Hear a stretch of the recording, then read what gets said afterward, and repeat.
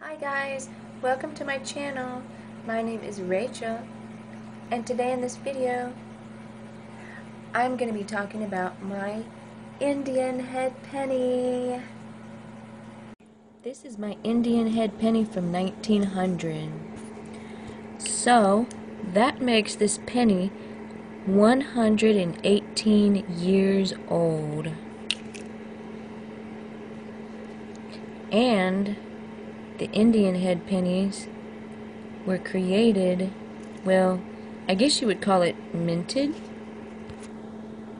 The Indian head pennies were minted in 1859 to 1909.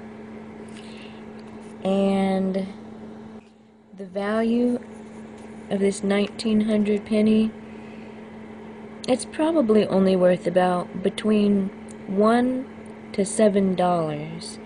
See that scratch right by the chin? If that scratch wasn't there, and if it was in perfect condition, it might be worth about $60.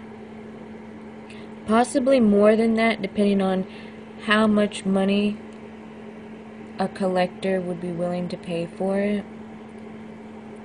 But let's see.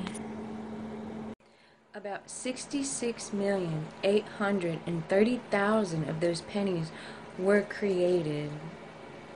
But over time, many of them have probably either been melted down or destroyed. So, I'm not really for sure exactly how many there are now. Let's see if we can get a better look at it.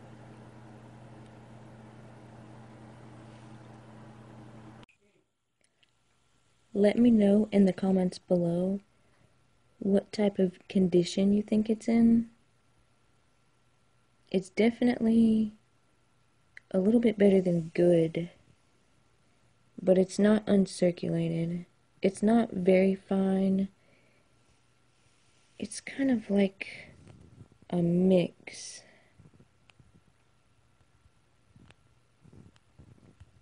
Maybe like a mix between fine and good, like in the middle. I think that's about as close as I can get. See how you can see some of the detail in the feathers? It's not completely worn, but you can tell that it is worn.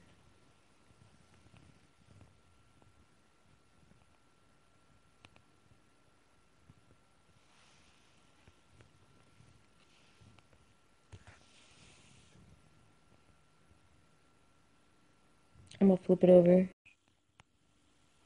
See, in the detail in the back, that's not too bad. Like, that's not too shabby. It's got a little bit of wornness, but not a whole lot. Not like all the way.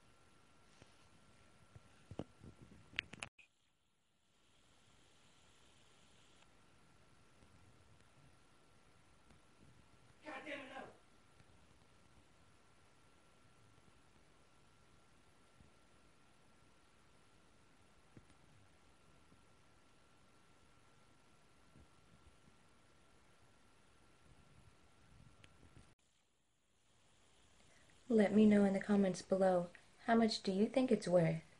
$1 or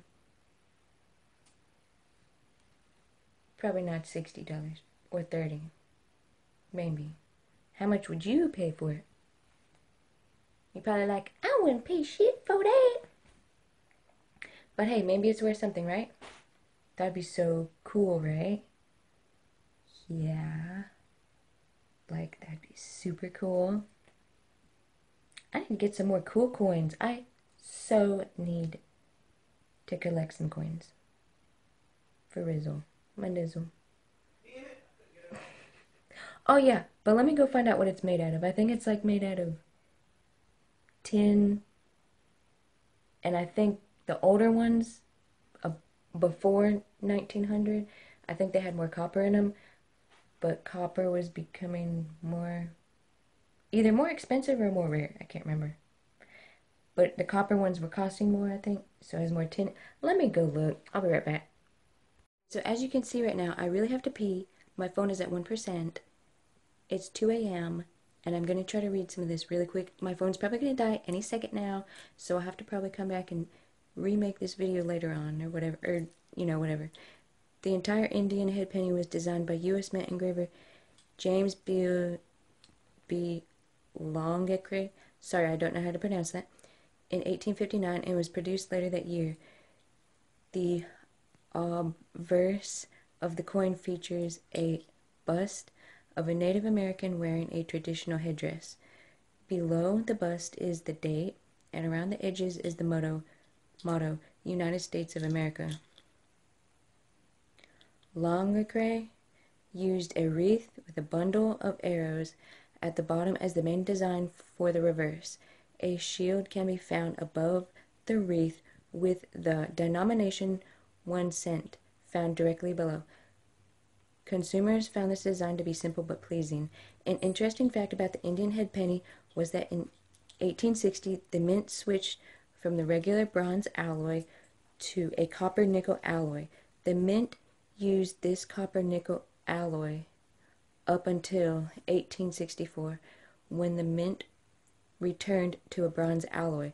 This was the only time in its 50-year production that the Indian head penny had a composition change. I think this is on, what is this website called? Treasure Hunter or something? What is the fucking name? TreasurePursuits.com. Come on, hair, get over there. No. Okay.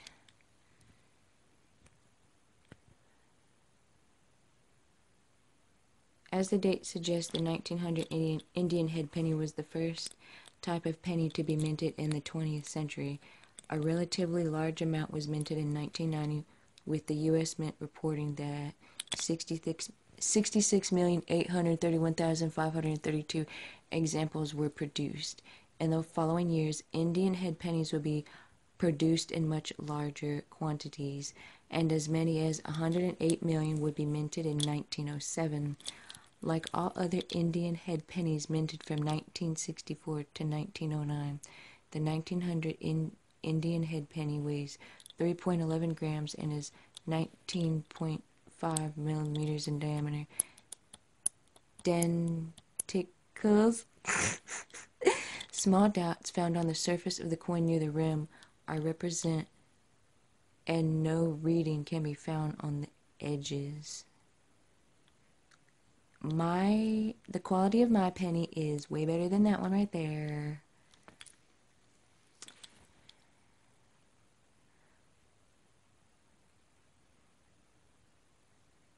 Indian head pennies minted from 1880 until 1907 can be found in good condition. I cannot believe my phone is not died yet. It's probably about to die. For $2 or less a piece. Any coins before 1880 tend to be higher in price, with most examples retailing for about $5. There are some semi-key and key dates in the series that cost much more to acquire. Filters for these key dates can be had for a fraction of the cost. Blah, blah, blah, blah. Blah, blah, blah, blah. Blah, blah, blah, blah.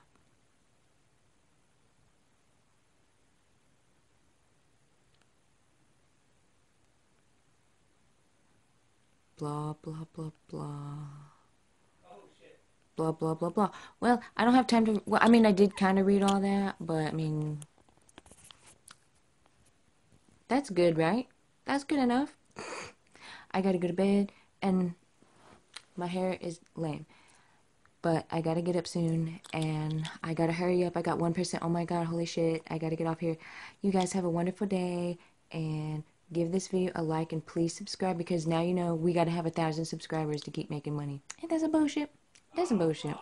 So please, definitely subscribe, and let me know in the comments, how much would you pay for this penny? Oh, I already asked you that. I am so slow. But bye.